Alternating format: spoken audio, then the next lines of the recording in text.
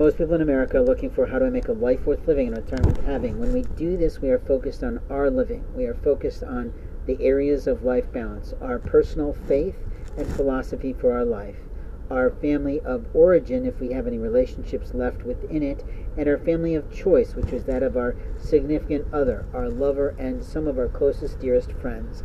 In life, we have moments of time to, of course, allow ourselves fitness during a time of COVID and pandemic. We are concerned with our own psychological, psycho-emotional, and physical health. We also have the reality of finance, in which we are responsible solely for employment of ourselves or the production of a small business or the entering into a corporate environment. We also have the aspect of creating fellowship for ourselves in terms of our interests, our hobbies, our sports team, our social networks, our organizations, and whatnot that we support. There are many other areas of life balance, but those 4 areas are a good place for most people to begin their life of balance.